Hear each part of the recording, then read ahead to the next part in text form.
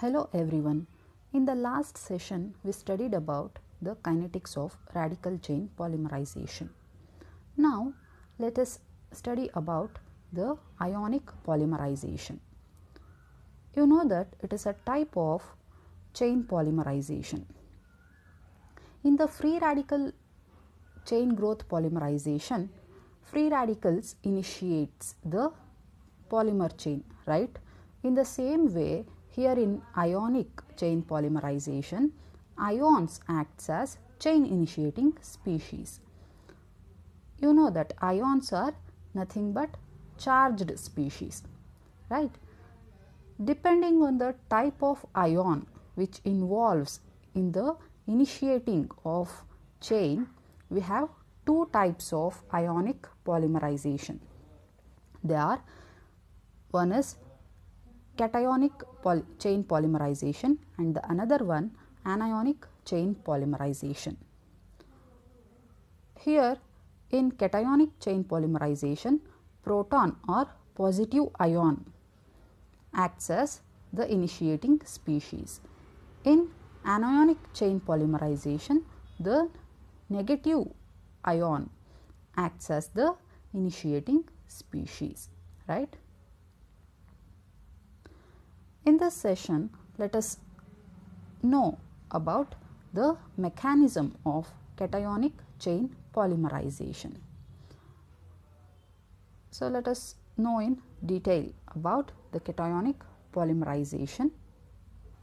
So, it is a type of ionic chain polymerization, and here the initiation of chain is done by either proton or positive ion, and the propagation is carried out by the formed carbonium ion.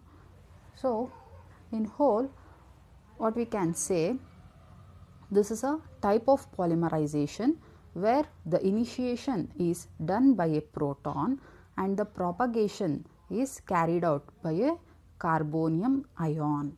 Fine. Yes. Then, where do we get these protons or positive ions? Yes, it can be obtained from the strong Lewis acids. So, the strong Lewis acids such as BF3, AlCl3, SnCl4 and TiCl4. These are known as catalysts. Catalysts anta ಹೇಳ್ತೀವಿ ಇದನ್ನ. Fine. So, these strong Lewis acids in the presence of small amounts of water or methanol, these are known as co-catalysts. Co-catalysts. These strong Lewis acids in the presence of water or methanol form hydrates, and this acts as source for protons in cationic polymerization. See here, I have taken the example of BF3. So, this is known as catalyst and this one is the co-catalyst. It may be water or methanol. Fine. So, Lewis acid means it is an electron deficient species and it is an electron pair acceptor, right? So, this BF3 accepts the pair of electron from this co-catalyst molecule and form a hydrate like this. So, this hydrate exists as ion pair. Fine. This is simply represented as this. So, this hydrate acts as the source for protons. Fine. Then, the examples of monomers that can undergo this cationic polymerization are isobutylene, styrene, methylstyrene and many vinyl ethers. Okay. Now, let us understand the mechanism. step by step in detail. The first step is initiation. So here what happens, the proton or positive ion attacks the pi electron pair of the monomer and forms a carbonium ion. See here. So this is the hydrate which is formed as I explained earlier. So this is the monomer molecule which contains reactive double bond. Fine. So here the pi electrons are susceptible for the attack, right? So this pi electron pair gets attacked by the proton or positive ion. So the electron movement should be shown from the electron rich area towards the electron deficient area, right? That is why it is shown like this. Then this proton gets bonded with this carbon. Fine. See here, CH3 bandide alva, and this carbon gets positive charge.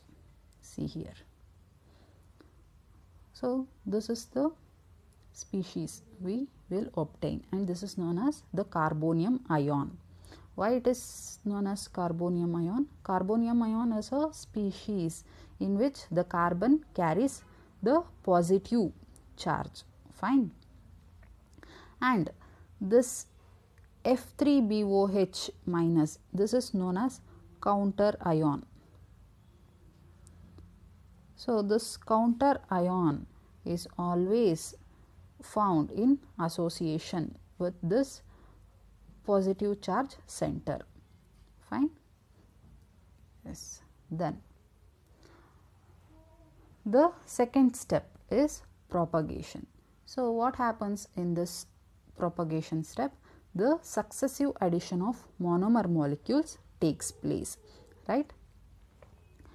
The carbonium ion attacks the pi electron pair of the second monomer molecule, and the positive charge is transferred to the farther end of the second monomer unit, and thus a chain reaction sets in.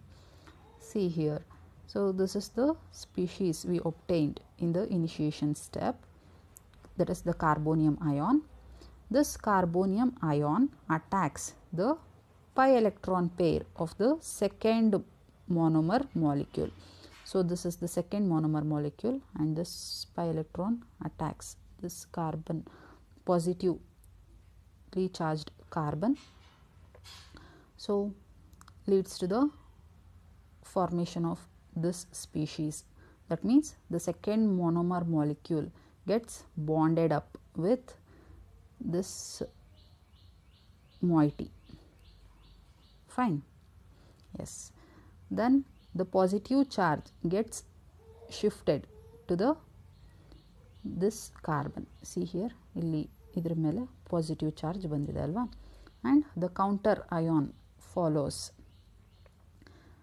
that positive ion, and then it takes up another monomer molecule. Likewise, it goes on taking up the monomer molecule until all the monomer molecules gets exhausted. So that is the chain reaction. Fine. Then the last step is termination. You know that in this termination, what happens? The polymer chain growth gets stopped.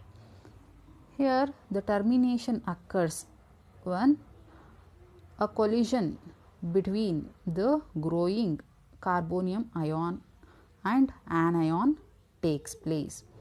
So where does this anion comes from? It may be from the counter ion of another growing chain, or from other deliberately added anion. Okay.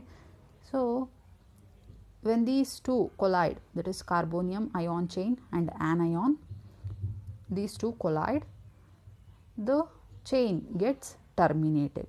There are two possible termination reactions can takes place. One is by ion pair precipitation and the other one is by coupling. So let us know how it takes place. The first one is ion pair precipitation.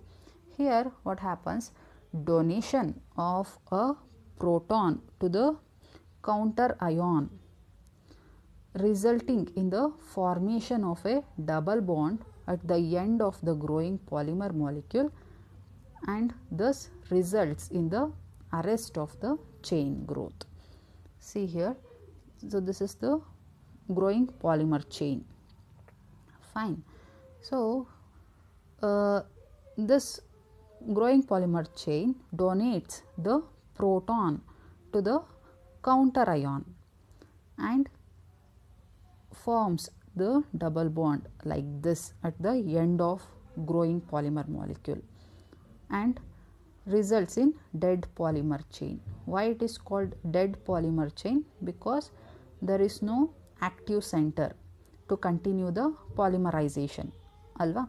So it can no longer takes up the monomer molecule, that is why, and the hydrate is regenerated, right? So it results in the arrest of chain growth. Actually this is the reverse process of initiation step. Fine. This process of donation of a proton and the reformation of the hydrate is called ion pair precipitation, right? Then the second one is coupling. So here what happens, the formation of covalent bond between the carbonium ion and the counter ion takes place. Okay, so see here, it is a growing polymer chain, and what happens, so this positive charge forms bond with, that is this carbon forms bond with the OH minus and results in a dead polymer chain, and BF3 is regenerated. Fine. Yes, in both the cases the initiator, that is BF3, is gets regenerated. Fine. Yes, this is all about the mechanism of cationic chain polymerization. In the next session, let us know about the kinetics. Thank you.